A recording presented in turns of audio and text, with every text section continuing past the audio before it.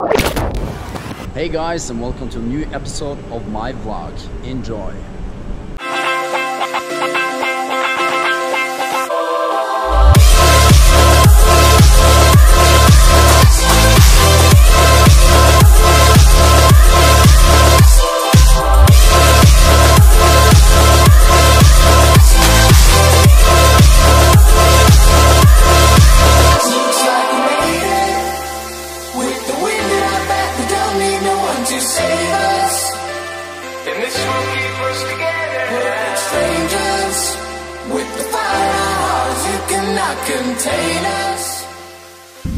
Up now in the Andes Mountains, acclimatizing for a climb for Aconcagua. So this is the first real glimpse we got of the mountain, which is now in my background. Me and my climbing partner Aiden over there. We're having an amazing trip, so just have a look at this scenery right here. Holy shit.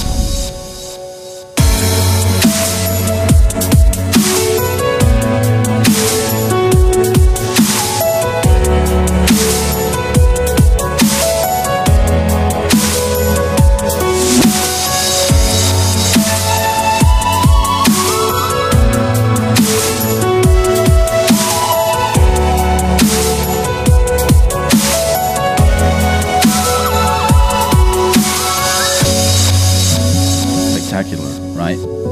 It's quite the view. After a few days of acclimatizing outside the park, we went to the entrance of Aconcagua National Park, to start our walk towards the summit. A very long hike with loads of altitude meters to ascend.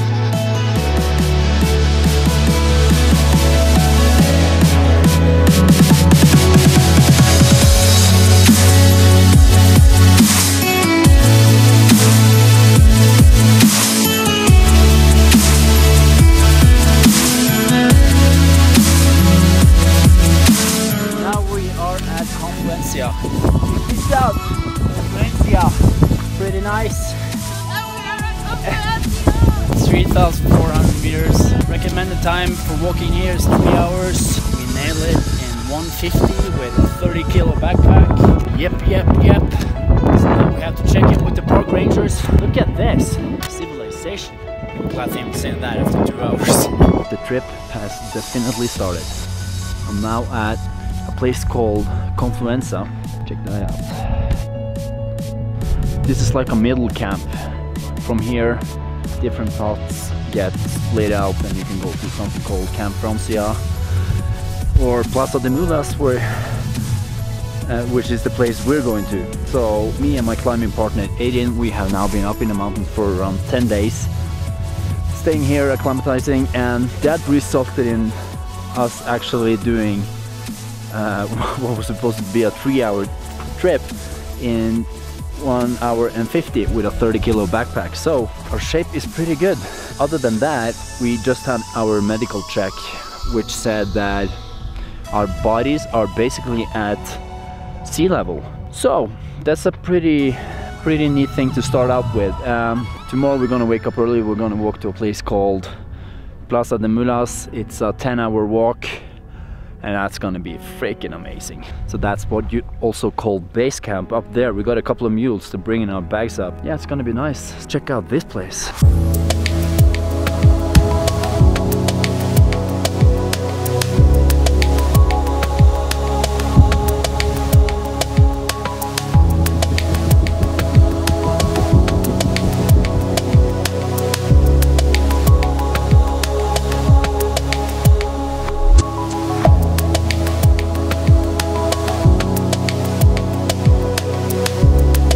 Spending our first night inside the park, we got cleared by the medical team to continue. So the next day we had a long day ahead of us. We woke up early to get a head start on a 20k walk by the foot of the mountain. Through the endless scenery of a dry desert, we slowly got up to the official base camp of Aconcagua.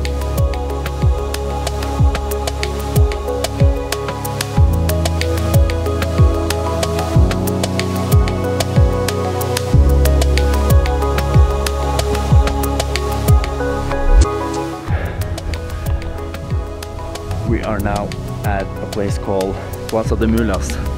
It is the base camp of Aconcagua on the normal route, and it's 4,300 meters high above sea level. That's what makes it a bit hard to actually speak, but it's beautiful up here. It's a small village. It's the second biggest base camp in the world, and yeah, well, just have a look at this scenery here. It says it all.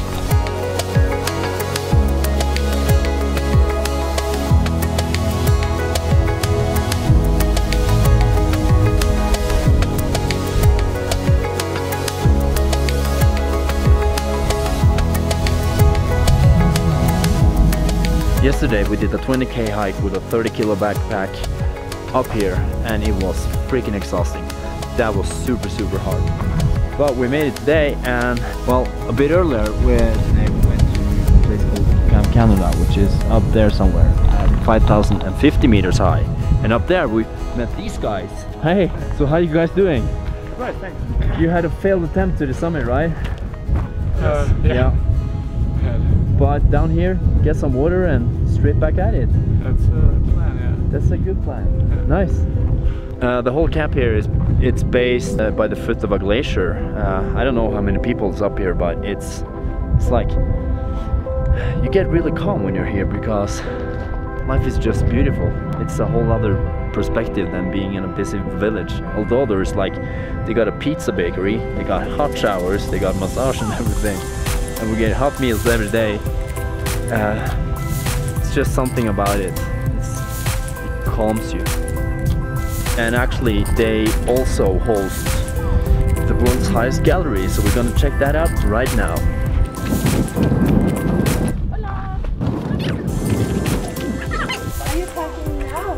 Oh, no. We just went inside the world's highest gallery. Unfortunately, the guy is now packing down all his stuff. But the cool thing is to know that he's listening to Sapmi music on his radio. Hi, hello. Welcome to the world without any art. Yeah, well, it's packed down. It's gonna go with the mules tomorrow, but it's so cool. He just came from Tromsø in northern Norway, where I lived for 6 years, so we got a lot of common references. And wow, world's highest gallery. So we all know, most people don't want to go twice into the kitchen to pick up something. We don't want to go twice from base camp 1 to base camp 2. So we're busting our asses off, carrying 35 kilos. And we're now at 5,400 meters up high, and it's so freaking exhausting. But life is life. Life is life. No. But we're doing a great job. Yep. Look at that backpack. It's insane. And there's the instrument. Goddamn instrument.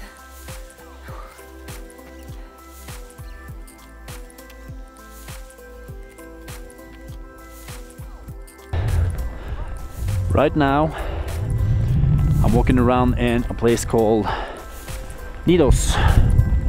It's 5,560 meters above sea level, so it's pretty hard to actually just walk around and talk, but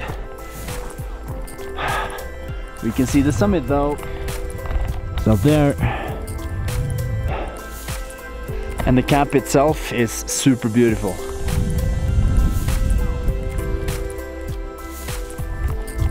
So we're staying here for, well, actually we're just waiting for the weather to be better so that we can make a shot for the summit, because up there we have to climb another 1,300 meters to get up there, and the air is pretty thin, so it's kind of hard.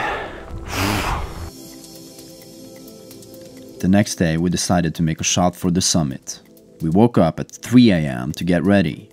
Unfortunately, my climbing partner was not feeling good and had the symptoms of altitude sickness, and respectfully made a decision not to make an attempt for the summit. So, at 3:50 AM I started what was going to be a long and a hard day. It was minus 30 degrees, light winds, and completely dark as I, a jazz saxophone player from Norway, started my 1300-meter ascent to the summit. After a couple of hours, it got cold, really cold. Fearing for frostbites on my fingers and toes, I unfortunately was not able to film on the way up. All my water was frozen, and my nutrition as well, so I couldn't eat or drink. How's it going? Almost there. But after many hours of determination, I was 10 meters from summiting the highest mountain in the southern hemisphere.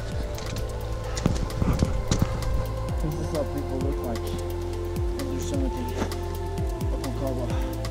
I get breathing. It's horrible, but in a good way.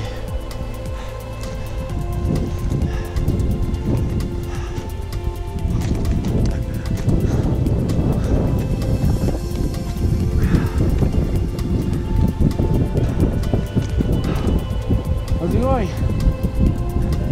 Hey, you good? Nice. Am I there yet?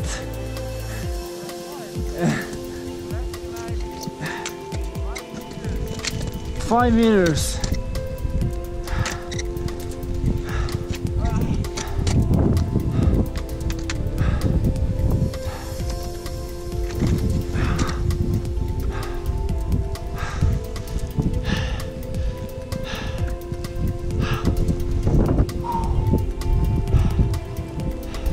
Meters.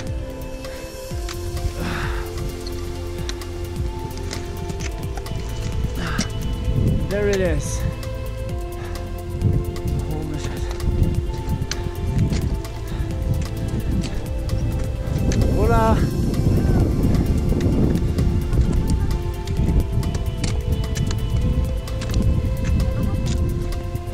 A quick introduction of what I'm actually doing. Is it ready? Yeah.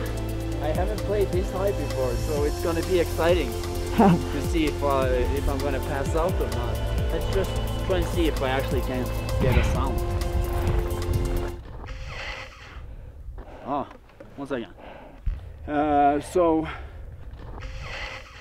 Oh, it's so hard.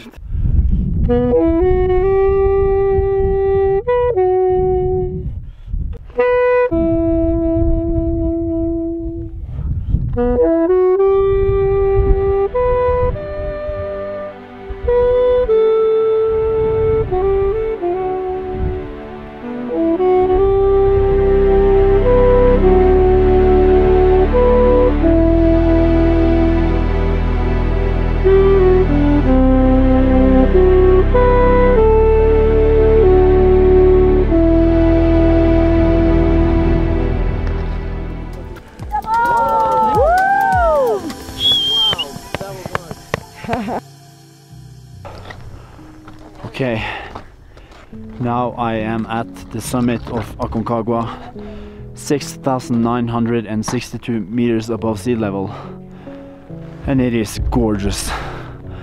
It is absolutely stunning. I'm out of breath.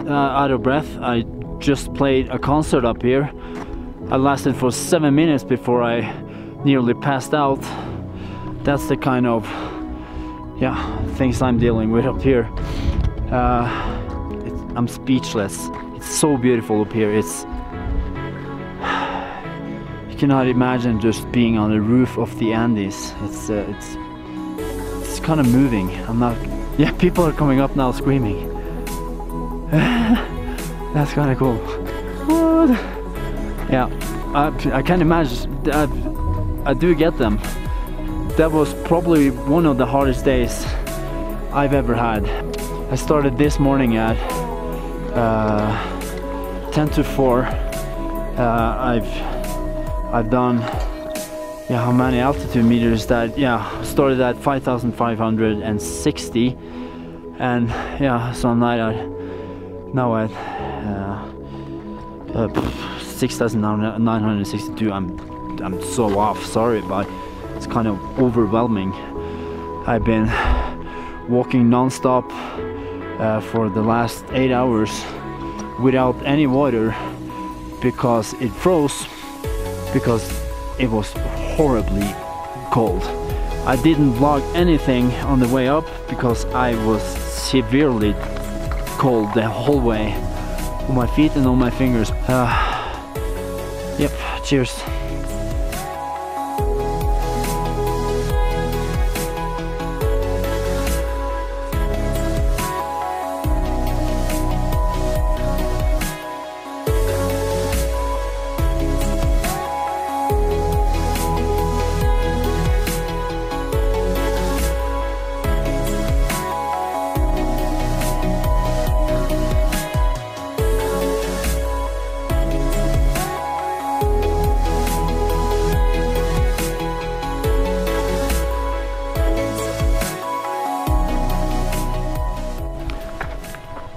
So down in base camp from the summit, yesterday I walked directly from the summit at 7,000 meters down to base camp at 4,003. So that was a pretty hard trip. Also, I forgot to put on sunblock on my nose and my lip, and it hurts like a motherfucker. But now we're ready to go down to Mendoza. Pack up our bags, and we're gonna do the last hike down. It's a 7-hour hike to the park entrance, and then we're done. We nailed Aconcagua, so ciao base camp.